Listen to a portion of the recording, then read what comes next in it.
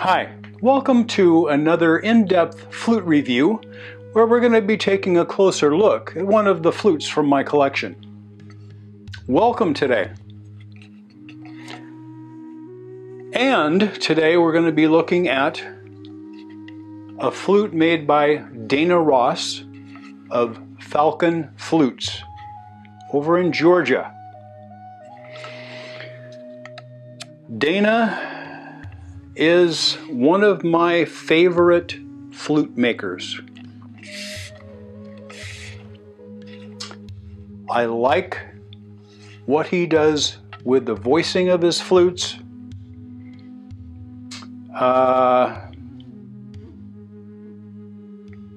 Just one of my top flute makers, I would have to say.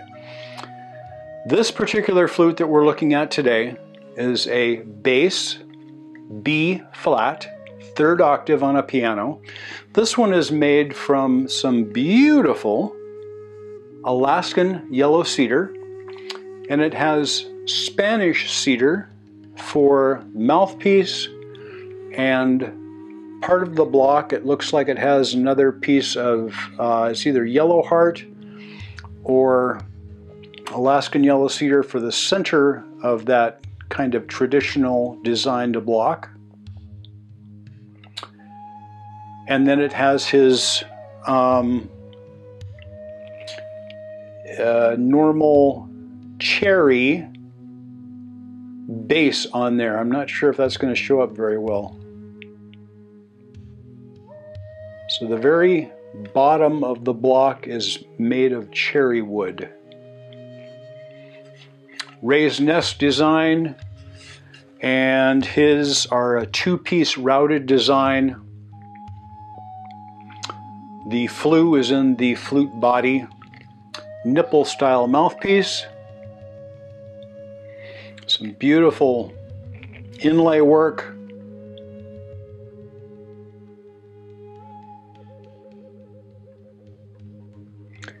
Ring of turquoise, and I'm not sure what is around that. It looks like it might be wenge, some kind of a real dark wood. I don't believe it's stone. I believe it's some kind of a dark wood.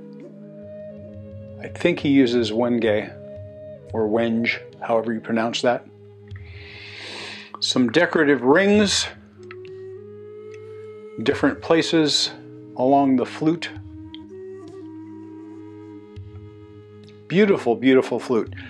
Down in the description box below this video, I will list dimensions, all of the little minutiae for those that might be interested in how this flute has been designed, and all of the technical details. That will be down in the description box below, along with his contact information and everything.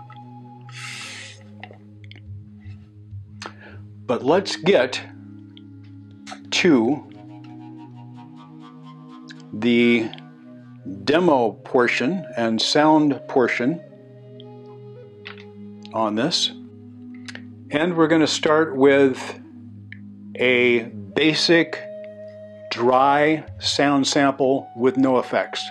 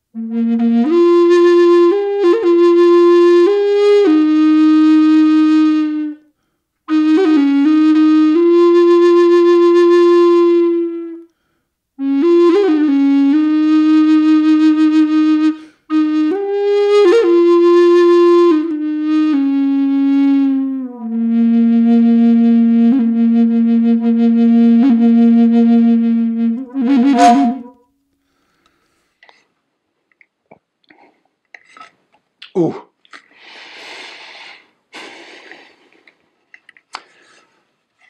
So Dana Ross's flutes have slightly smaller bore diameters than some other makers use. The thing I like about that is that they aren't, especially in a deep, lower bass type flute, they aren't just strictly a mellow flute. They can be a little bit more responsive. They have some more of those higher harmonics that might be missing with a flute that has a larger bore. The larger the bore, same given key, some of those higher harmonics seem to vanish. So this one definitely has some of those higher harmonics. It can be a lively flute if you want it to be.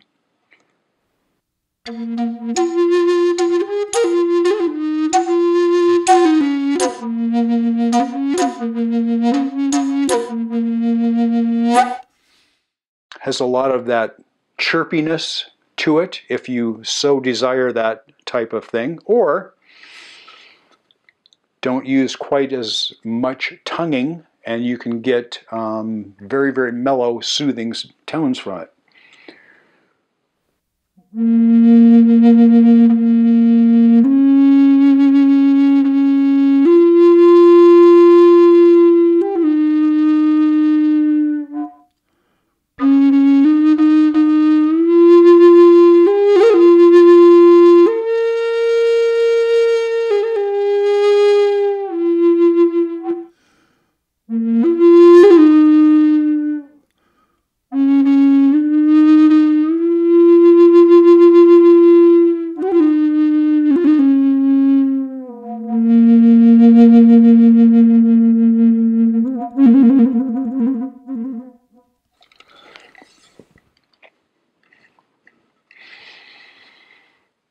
Love the way his flutes play.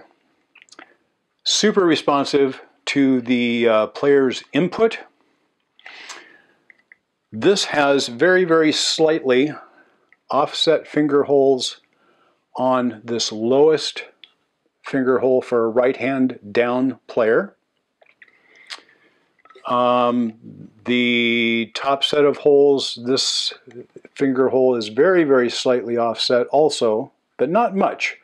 There is a wide spread on this, and that's one of the downfalls of having a little bit smaller bore size. It kind of lengthens the flute out a little bit, and it does make a stretch to reach those finger holes.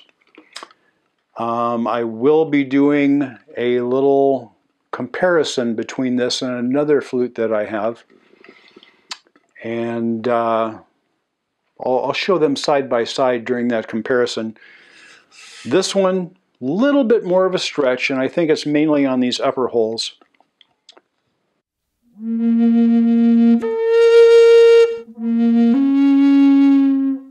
Once you get used to it and kind of get your hands loosened up and stretched out to be able to do that, I don't have real long fingers. I don't. I'm just used to moving them, stretching them out. I've kind of trained my fingers and muscles and ligaments and everything to be able to reach those things.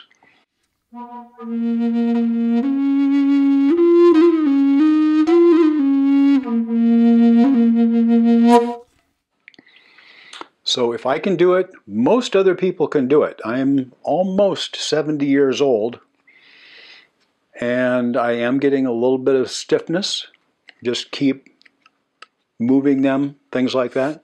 Anyway, let us now add some reverb and delay to the mix.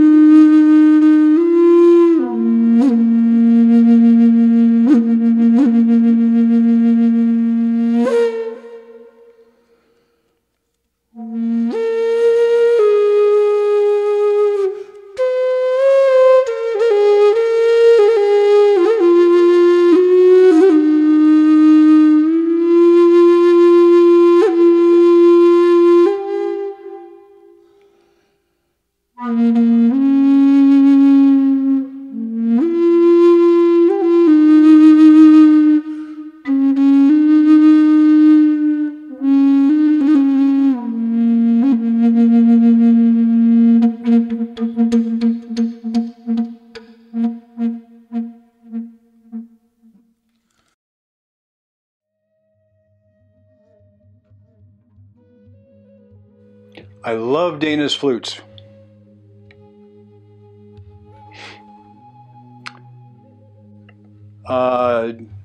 Fairly simple design. For some people, they are going to be a little bit of a stretch to get to those finger holes. He does have a fairly long, slow air chamber. So the distance from the mouthpiece to the true sound hole down here, a little bit longer than some flute makers would have for this design.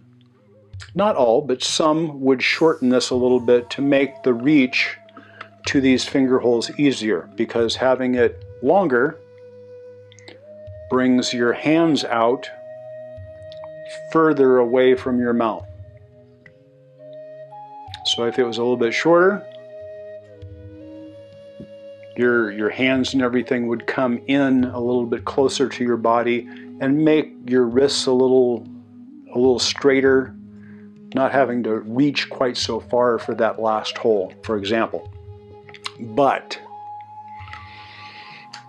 if you can get yourself used to that stretch and everything by working and working at covering those holes and reaching for those finger holes, wonderful flutes, wonderful flutes. And not just Dana's, other people make them like this also. Falcon Flutes by Dana Ross, one of my all-time favorite makers, out of Georgia. He's not making quite as many flutes as he used to be. He is still making them, and sometimes you have to be a little bit patient if you do place an order with him. But this one I found, I don't remember if I found it used or if I found it, I might have found it directly from him, and it may have been one that he had offered for sale. It was probably made for somebody and they might have canceled the order, or maybe the finger holes were a little bit too long and they returned it. That could be, who knows? I don't know the details, but I think I did buy this directly from Dana when he offered it for sale. Slight discount when he offered it for sale, but brand new flute, and I love the way this sounds. This was made in 2020, I do believe, and I've had it. I don't know if I don't remember if I got it in 2020. Might have been. Might have been. Again, I'll put all the details down in the description box. Please, if you haven't already, subscribe. Click the little bell right down over there so that you can be notified the next time I post a video. Could be taking a closer look at one of my flutes. It could be looking at a flute that I just received or another instrument. Could be a tutorial on how to play the Native American style flute, one of the easiest melodical instruments in the world to learn how to play. It could be using the Native American style flute in a music video that I do. Could be solo, could be with another flute or other types of instruments in traditional style solo flute, mellow type thing, or a little bit more upbeat with much more modern type instruments involved in that.